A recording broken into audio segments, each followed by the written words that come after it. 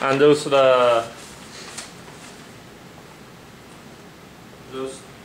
stacked black box. Those are basically patient died of cholera. So, and let me see if I put this on the larger screen. So this area must be the Soto area. So, and those are each black box is a person has died of cholera. So at the time this occurred, that's actually before even Louis Pasteur did his experiment to show most of the infectious disease is caused by microbial things. So people don't even know small living things exist. So it's hard for a physician at that time to say how did this epidemic occur. So many people think this is just some bad air, evil spirit of things are spreading around. So most physicians actually. Some people got it right for the wrong idea. They will say if you wash things, clean yourself, it can help. It does, but because that's better hygiene, not because you wash out the evil spirit. I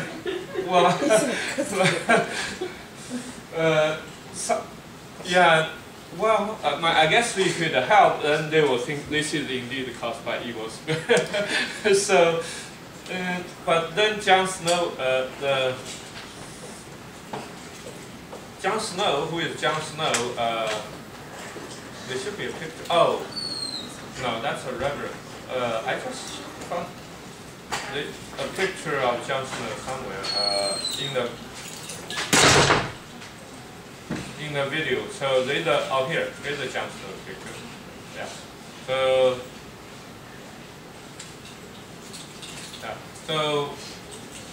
it's actually sad if you read his biography, you realize he actually passed away soon after this.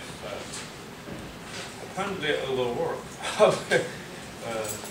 But he's actually people call scientist doctor. So he actually is not in old days the physician, they don't have medical school. It's almost like an apprentice. It's like you have a master, then you have an apprentice, almost like a Jada thing. So, but John Snow is credited as a scientist physician. So what he come up with is he come up with this map. I give you this map. Well, if you look at a map, what can you see? I mean, basically, this is how he conclude how the outbreak of cholera started. And you have the same thing in front of you. What can you conclude? Broad Street. Right. I guess in this working industry. I mean, nowadays we know cholera is caused by Broad Street. but he doesn't even know. All he has is just his mind. So when the tire is congested, what is it called? Right, my daughter always watches Dora. That's when I see a map, I go to tire. Look for the map, and it tells you everything.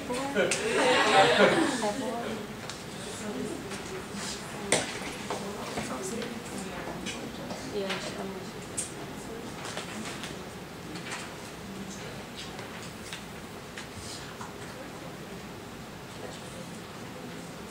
but okay, I started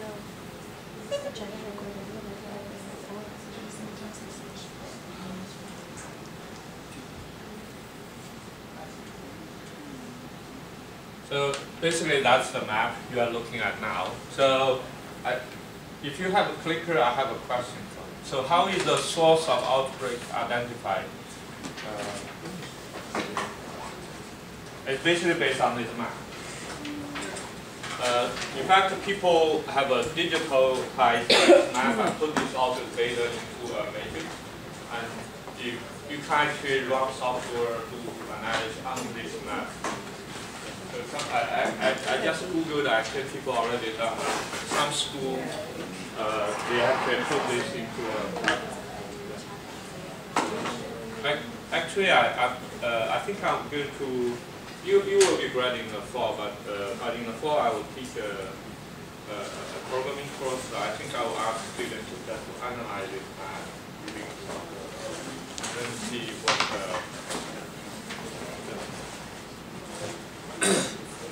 Well, so at the time of John Snow's days, he doesn't even know bacteria exist. So,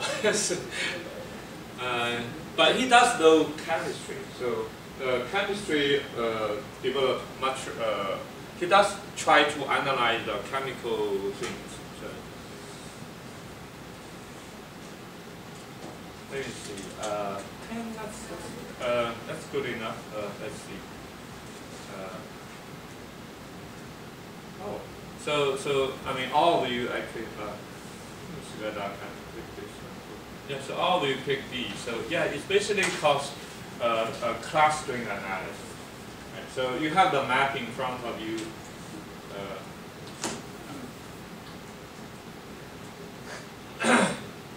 So I guess I already told you kind of this. So most people believe it's bad air or some evil spirit, but John Snow didn't know bacteria caused this, but he kind of had the intuition is probably the water caused it. So he does have this intuition there. So now let me close this.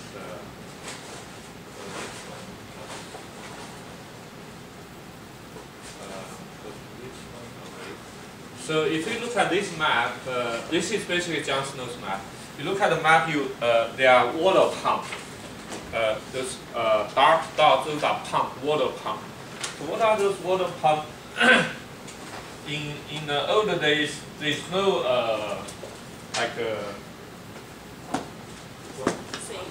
there's no those kind of water running out. There's only limited water supply. I mean, most people, even rich people, goes to the water pump on the street and then pump out water.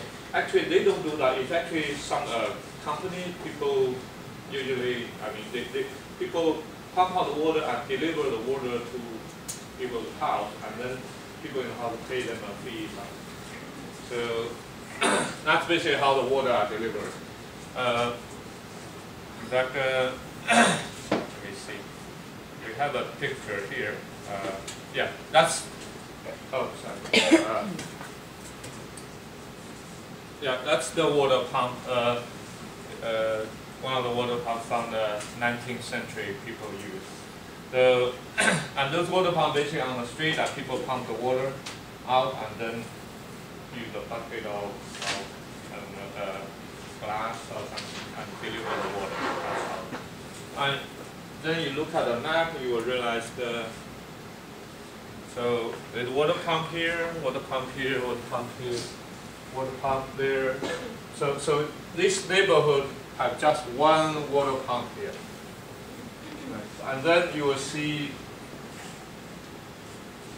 those are the people died of cholera. And there is a heavy concentration. So those are water pump here, water pump.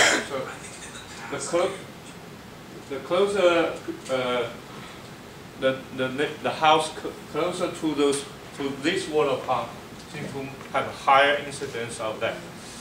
There is actually one anomaly which is actually very interesting. It's actually related to yeast. If you took BIO233, we know yeast is a fermentation make beer. So there is actually the house actually right next to it is the monastery, and the monks there, none of them got sick. That's because the monks brew their own beer. They only drink their own beer from the water. And apparently the beer has ethanol, and that kill the color.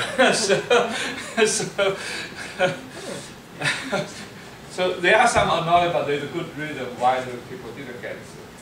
So apparently those monks only detect the water from the pump, but they don't drink the water directly. They use the water, brew beer, and then drink the beer. And the ethanol in the beer has killed the bacteria.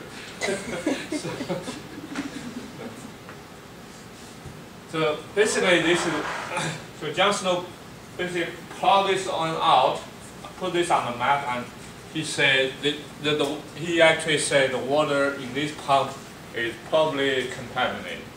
And how do you stop the spread of this outbreak? Yeah, you just turn off the pump.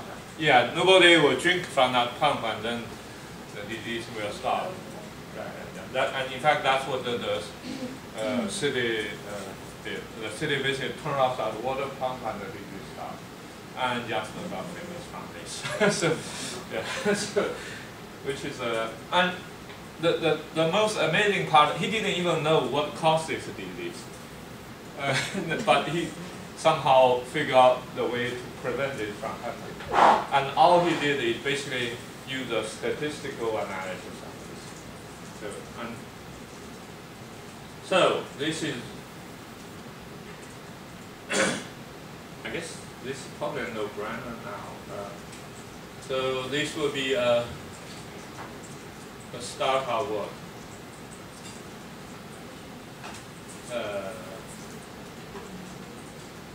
This is the first case of work.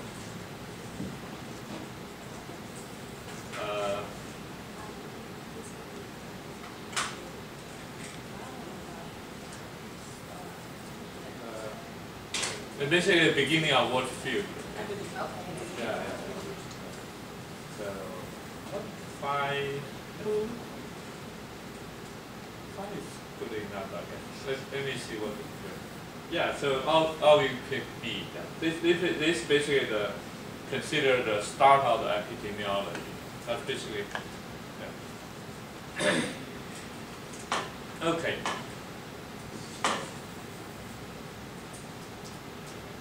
So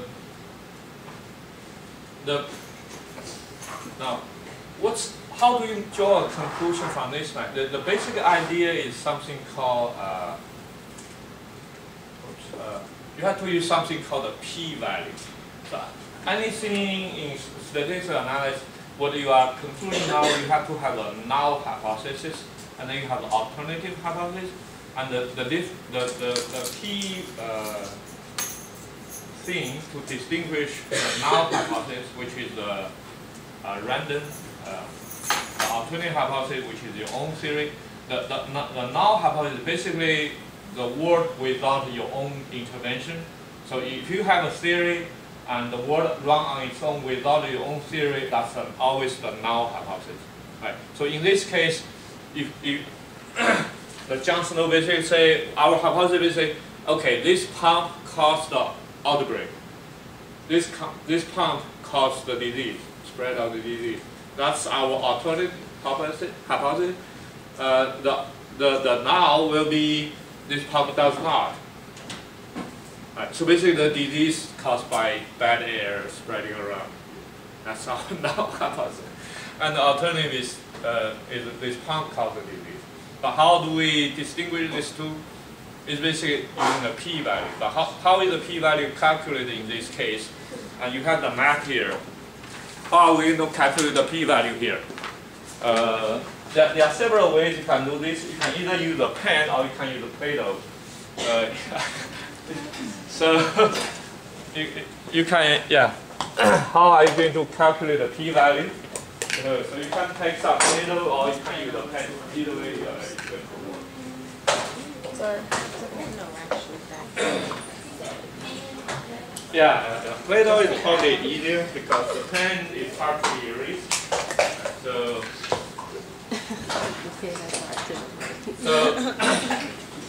the way I will do it, so you can just take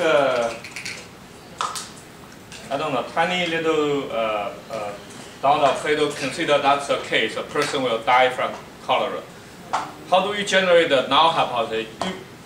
The null hypothesis is something occur at random, so you just, without looking at it, you drop that one on the map.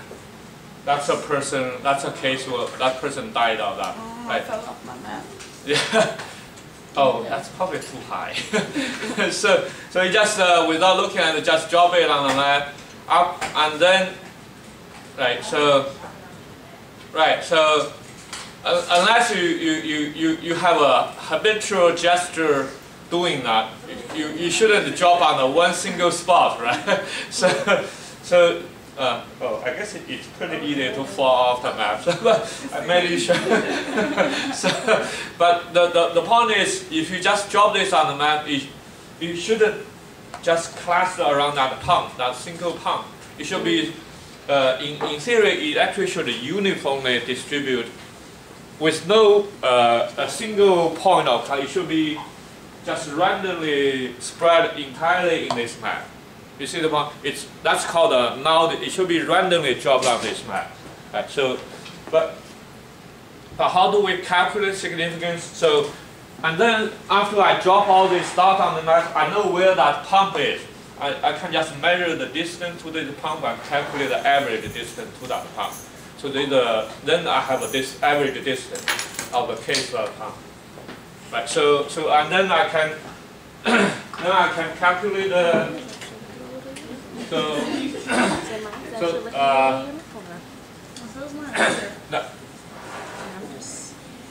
Right, so basically I can calculate the distribution of them.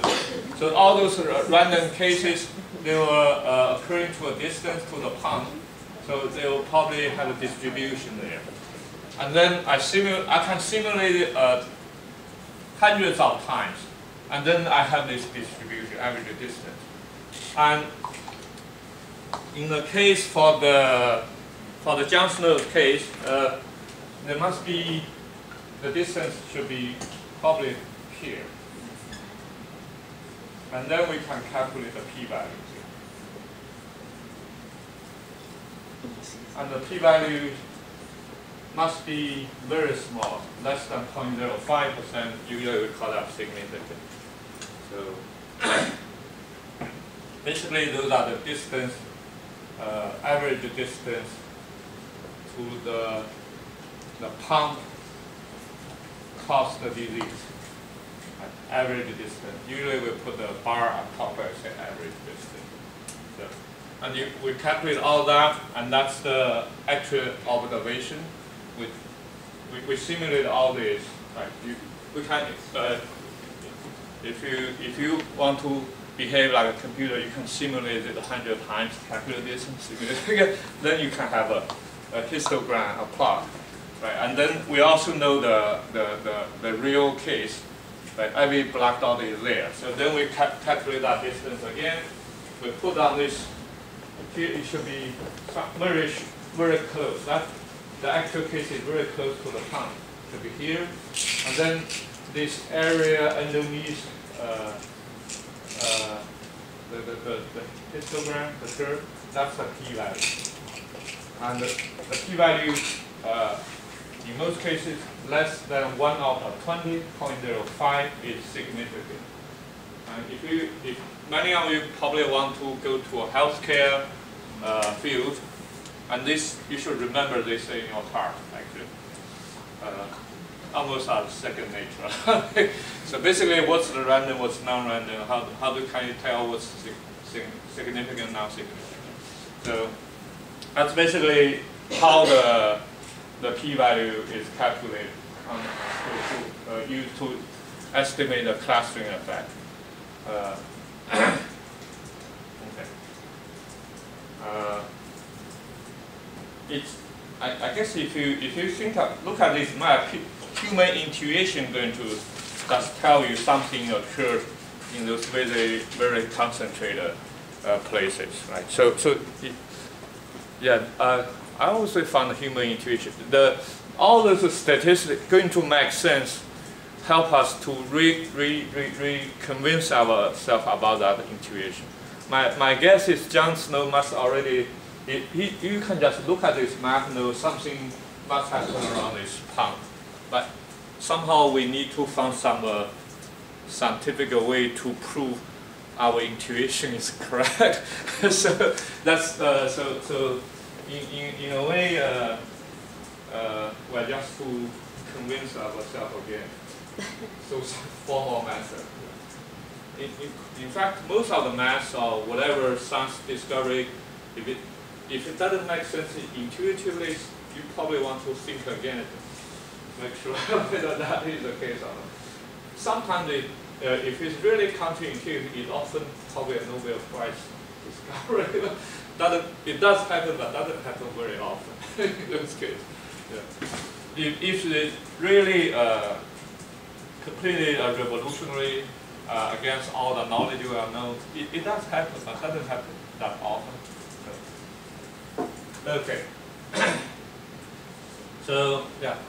So this is basically I'm already jumping ahead on my slide. So basically the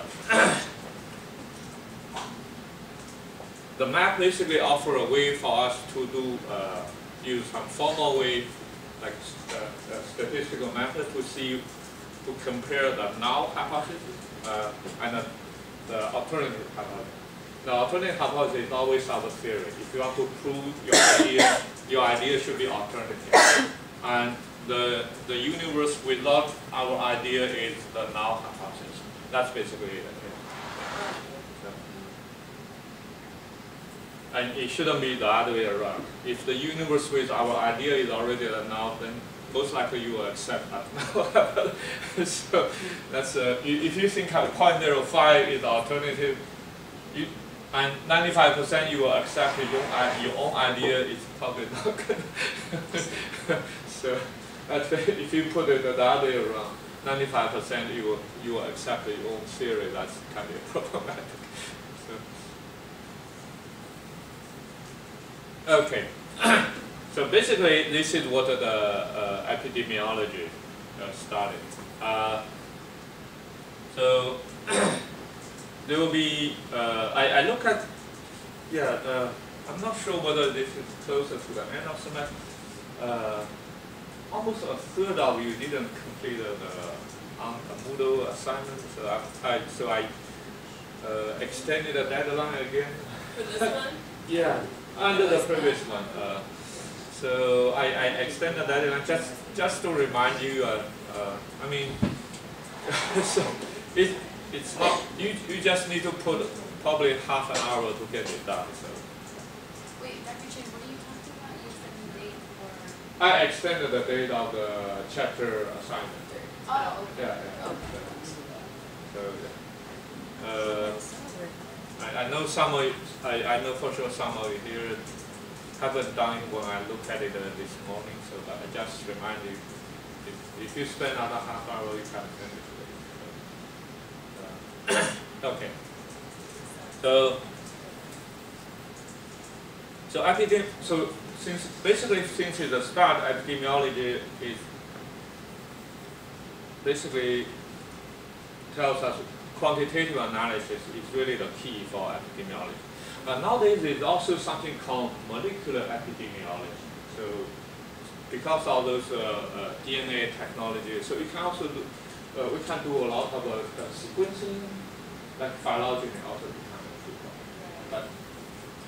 But phylogeny, in a way, is also quantitative analysis of symbols. So it's just another quantitative method. So, okay.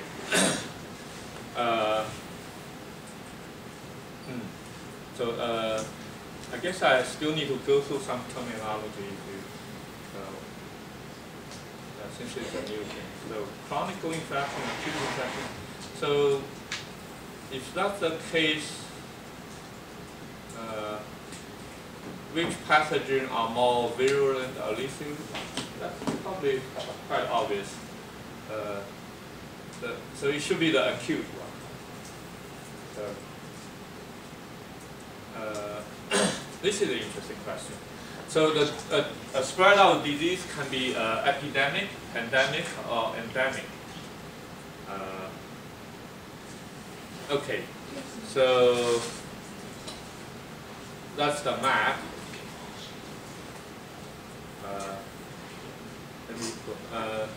Which one is endemic? This is A, this is A, this is B, this is C. Which one do you think is endemic? Endemic means it's occurring in a population. So there will be endemic, epidemic, pandemic. Do we pick which one is which? And which one is endemic? The yellow one. Oh wait, this is like Yeah, yellow A, B, is C, A, D. blue Yeah. is B. This is A, this is B, that's a C. Okay. Yeah. Okay. But if you think about it, it's basically come back to this map again. Now this is epidemic, right? This is how epidemic looks like. You have something occur, it's almost like explosive, right? So, So it's basically this map is basically look at this one. So endemic should be just opposite to this. Oh, we're the same. Right. That should be Let me see. Where's my mouse? Okay.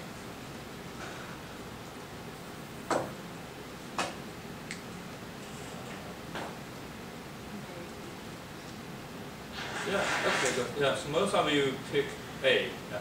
So endemic is basically the null hypothesis. Okay. And this is epidemic, just like this time. And if we see everywhere high frequency, that becomes pandemic. Pandemic happen.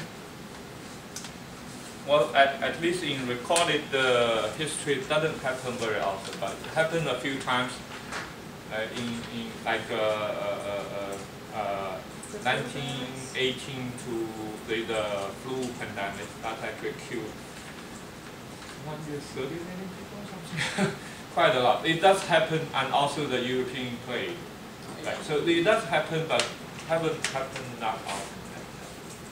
But when it happens, it's quite dramatic.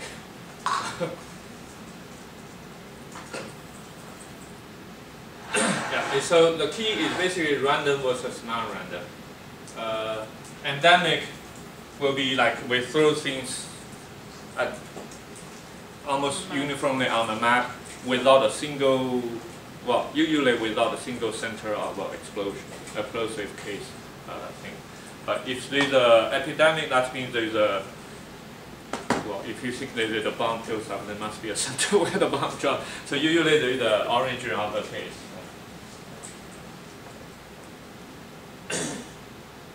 Okay, here's something interesting. What is this? Let me see. Let me give you a few answers, a few choice. How do I open this? I'm going to say, so this is the SARS case we discussed before. I'm going to say A is endemic, and B epidemic again. Epidemic. C is pandemic. Okay. This is the SARS. Oh, right. Sorry. That's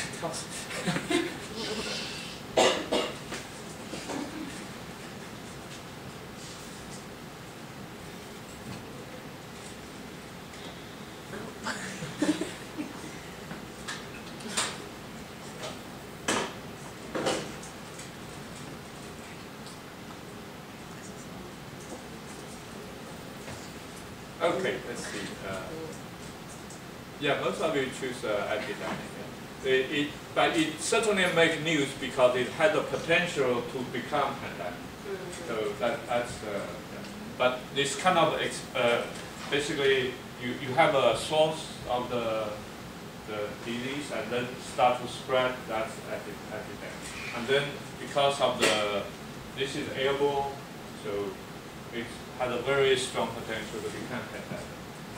But it didn't. There's actually a fortuitous factor for that.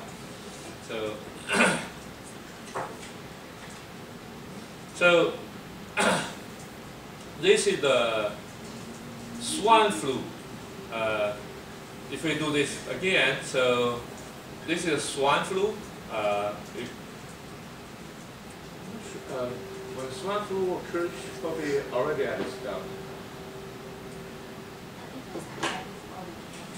It was in high school. It was like junior year, senior year of high school. Oh, okay. Yeah, but this is the swine flu cases. Yeah. Do you think this is endemic, epidemic, or pandemic? Pandemic.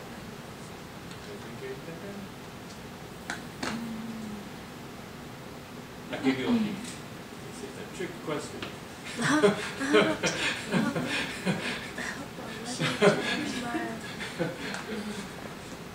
Why?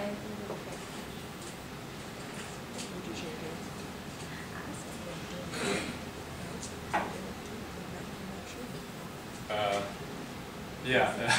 In fact, it is a tricky question because if you think about swine flu, yeah.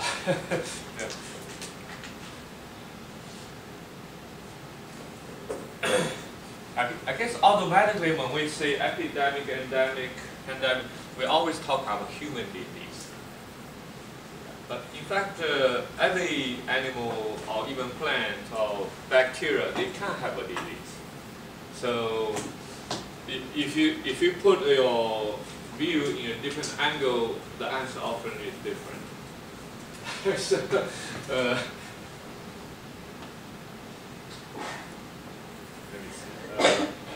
let me see the answer. Most of you choose pandemic. I guess it doesn't look like a pandemic. Yeah, if you look at the map. But the thing is, it's probably endemic in the pig. So for pig, it's not big deal. They have the flu just like we have the flu always. It's not big deal for them. So it's really endemic in the pig. So What? it depends on from which angle you look at this. So,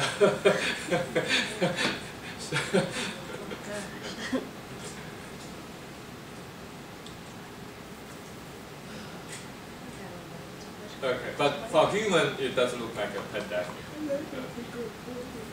So basically, this is just my view though. It was the endemic disease, and then there's an epidemic, and then a pandemic. Or 2009, I guess. But right now, after the outbreak, it's most likely also an endemic disease in human too. After the outbreak, it's actually very hard to get rid of it. So in 2009, I guess you are still in high school. Yeah, so this is 2009. So when the outbreak occurs, it is a pandemic, but since we don't see it allowed, it's actually already become endemic. It just happened at a low frequency, but it actually didn't disappear. It just occurred at a low frequency, and we are not paying too much attention to it anymore. At least the newspaper are not paying too much attention to it anymore. So yeah. Okay. Here's a very interesting question, but at least related to the lab we did yesterday. You wasn't here yesterday? Oh, I hope you. There's an airplane coming back here. Oh, you are joining the pandemic. You become a carrier or something. Sorry. Oh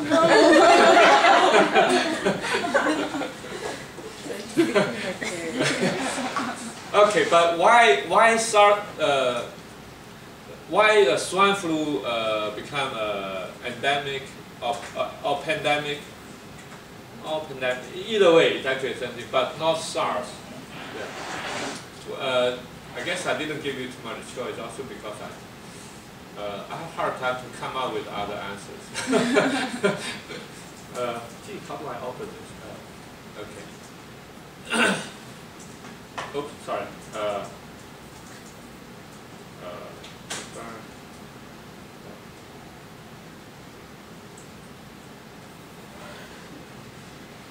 If you, yeah, pandemic. It should be pandemic. The question should be about pandemic.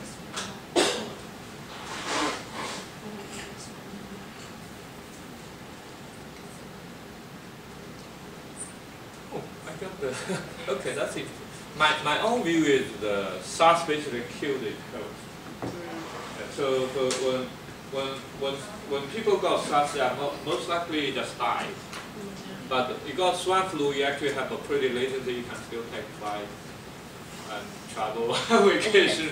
But at all the meantime, the swine flu is going to spread.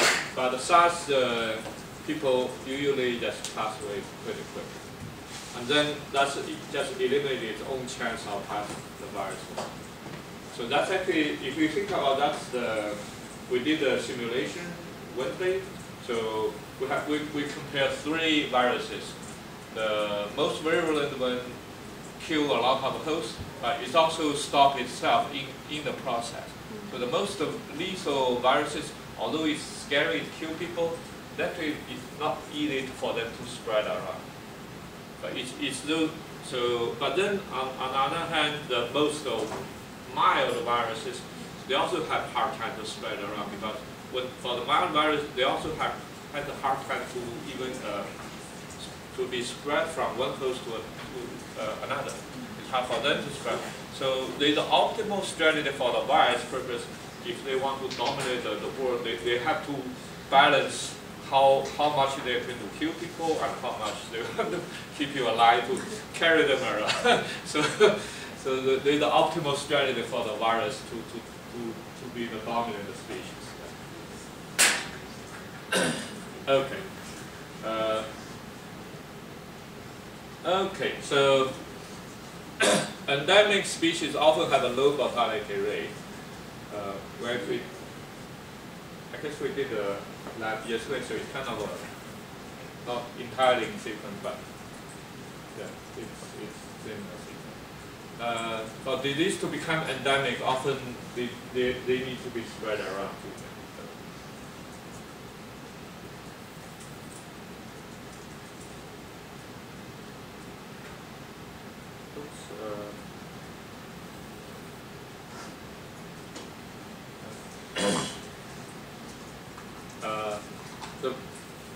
Basically, here's another few vocabulary.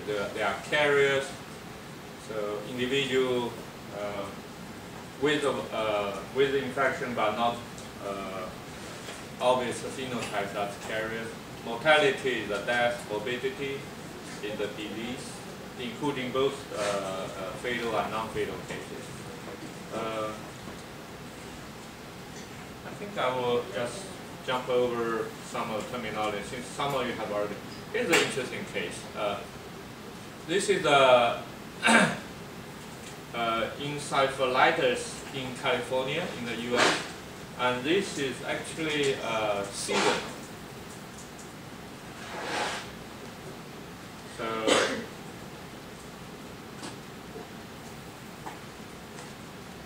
if based on the season, this is another pattern analysis, right? So this is not a spatial, this is not distribution on the map. Oh. This is not a distribution on the map anymore. This is a distribution on along a time, along the based on the time distribution. What can you draw from this distribution? I didn't offer the.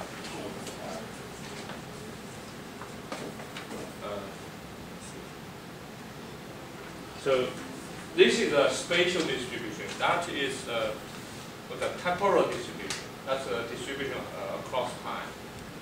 Based on that one, what can you draw?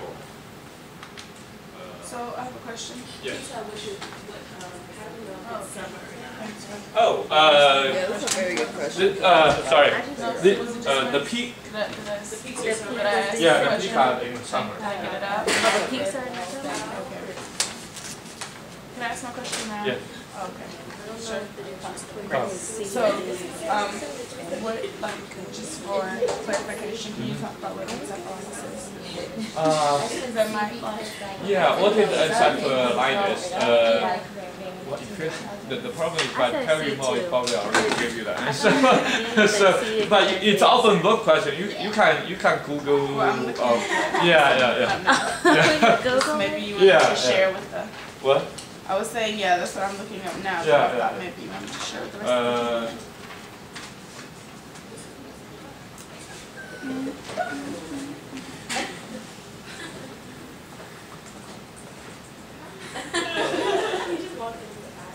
Okay. Oh man.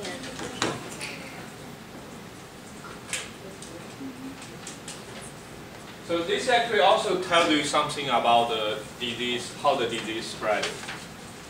And I mean, if you think of what are the things are seasonal, and this shouldn't be water anymore, right? Yeah, allergy is seasonal, right? So I mean, there's also a main cause of it.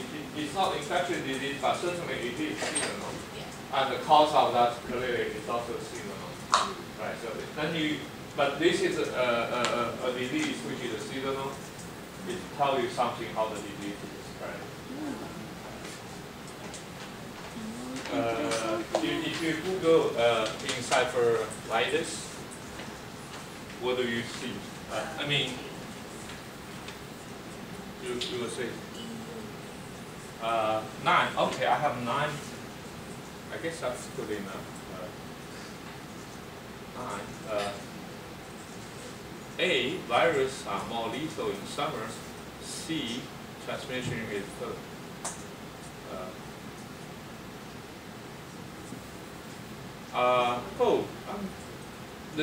Actually, my intention, the B is correct. Yeah. Yep. What? Encephalitis is meningitis. Oh, because it's host, because it's a vector, it's a human? Right, if it's host to host, it shouldn't be seasonal, right? Oh. Yeah. Can you explain what a vector is? What's the Yeah, the vector is mosquito. So a vector is In the a summer, mosquito mosquito. that Yeah. contracted to other things. So it doesn't necessarily have to be a mosquito. Yeah. It could be like person-to-person contact. So it kind of could almost be D because meningitis is spread a lot in schools. So But That's what I was what? thinking. But C, it's C not is definitely not right. If it's human to human, in winter time probably more prevalent. Yeah. But it has to be something like in If the- you're human in to the human environment. direct contact, winter time is probably more prevalent than summer. Yeah. I mean, you can get it. What? I said you can get it from another human. Yeah. If it's human, yeah. But in this case, the main transmission is the mosquito. Oh, so Yeah. during the summertime, that's when the vector Right. Yeah. is more prevalent. And Yeah. okay. And also human more will less Yeah. cover too. More So it's easier for mosquitoes. So okay, so let's see, how do I close this? Move this away.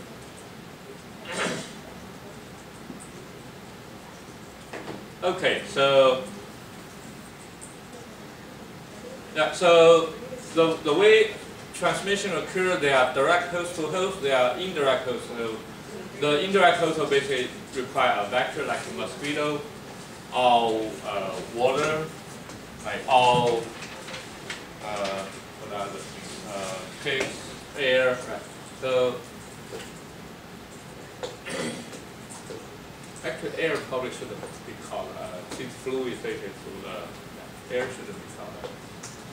But object like those door handle, doorknob, those should be called a vector. Sorry. So, if you look at this map, which one do you think should be a host to host? Which one should be, there's something called, maybe I should go back to previous. So, the source of the outbreak, there is also a common source, like the water, right? That's a common source. There's if it's direct host to host, that's another. What's the example? HIV, I guess, could be an example here. So and then. So this is the outbreak of the 2 disease. Which one do you think is the direct host to host? That one. I heard the green. Yeah, the green one should be. If it's direct host to host, if one person got disease, you need to take time to contact with another person. So but on the other hand, if it's say a source of water and then everybody drink that water, and all of a sudden there's explosive. So this should be like the London water cholera case would be like this, and direct host to host would be like this. That said, this one will be actually easy to manage. As long as you identify where that source, you eliminate that source, this disease will be controlled. The direct host to host, you have to isolate each host. Actually, so this is much difficult to contain. Actually, even though it's going to take time to build up, but it's actually hard to stop.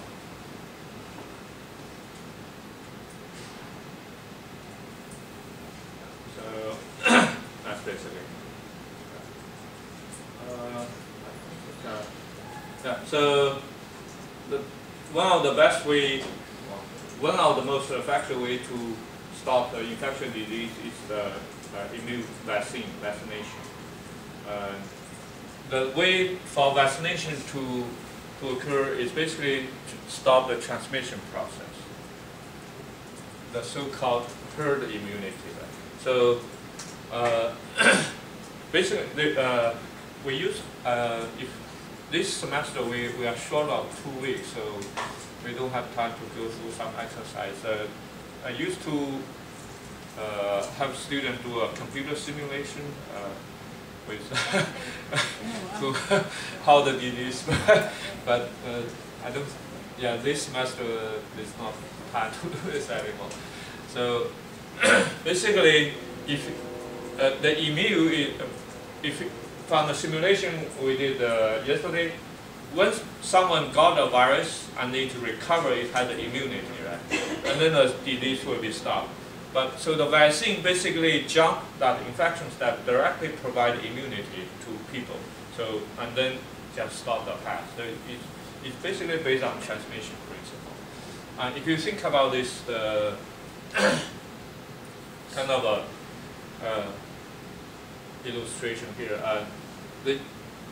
If we have enough people to have a vaccine shot, and it basically stops the chance of a virus from the infected people to other people. It basically decreases the transmission probability. So it's actually, you can actually use mathematical model to predict how many people should be vaccinated in order to prevent a spread of an infectious disease. There's a threshold there, and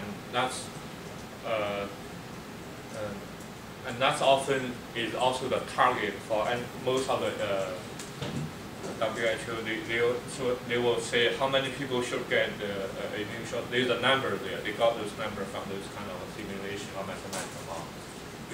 Below that number, basically, if there's a low number, this will be blue, this blue, the disease can still be spread around. So there's a mathematical model that predicts this. In fact, it also depends on the social interaction. So in older days, people travel by horses, carriages. So the paths are also limited. In nowadays, people travel by planes. Nowadays it's much harder because the transmission here is much stronger than the old days. So the infectious diseases are more, pandemics are more scary now, also because of the traveling patterns, social networking patterns. If you think about there is a term called the small world principle. So everyone in this world is only separated by a 6 degrees of separation. So a virus only need to take 6 jumps to spread all over the world. That's basically what this means. So if you want to stop virus, you have to stop in the first 2 or 3. Beyond that, it's almost like a continent will be occupied. So, yeah. All right. I think that's that's most much the key things I have covered. So I have also have a Jeopardy, but I don't think we have time to go through it. But here's some important things to cover. Endemic, epidemic, pandemic, basically based on the clustering pattern, right? Carriers, reserves, mortality, morbidity. Mortality is the dead one. Morbidity including lethal and non-lethal one. Zoonosis means the virus have a reservoir in animals. Vaccine provide herd immunity. Transmission have a host to host or a vector mediated transmission. Okay, I guess that's all. Actually, we have some time left. I need another volunteer to proctor the lecture evaluation. So we did for the lab. Yeah, so the school provider need a separate evaluation for the lecture as well, because we have 2 registrations. Yeah, so. I'll do it. Okay, thank you. So, all right, I need my Play-Doh back.